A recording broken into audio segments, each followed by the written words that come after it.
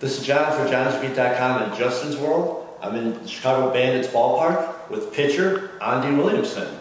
How are you? I'm good. How are you? Good. Now this is your second year with the Bandits? Yes, sir. From Marshall University. Yes. Can you tell us how did you get to the Bandits? Well, actually, my season ended at Marshall, and then 2 days later, I got a phone call from the Bandits head coach. They were like, "We'd like you to come, try out for the team." But they ended up calling me a week earlier. So I got here and I got to practice with them. And after the first practice, they were like, "Well, you're on the team." So. And you're not only on the team, you're Rookie of the Year? Yes, sir. In the whole league, not just for the Bandits. Yes, sir.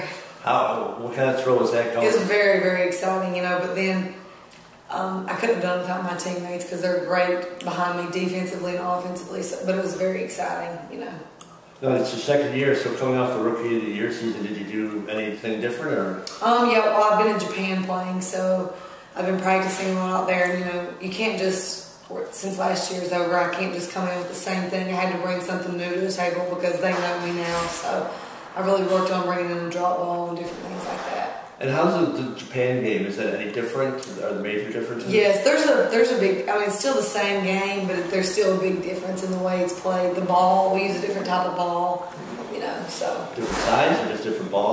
The ball's a little bit heavier in Japan. Okay. And I know you were out there with a couple of your teammates?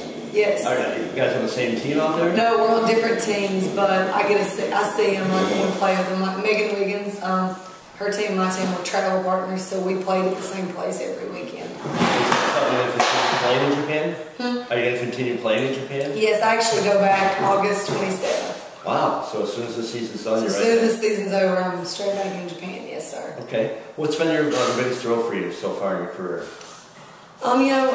I just enjoy playing the game. It's really been exciting to get to come here and play against people I looked up to my whole life and played with people like Monica Abbott. I've grown up watching her on TV and seeing her, so the opportunity to get to play with her was just very thrilling. And how long do you think you'll be playing? As long as my body will allow me to play. Okay, so a future crowd of young girls now, maybe they'll be able to play with you then. Yeah, there's a good chance.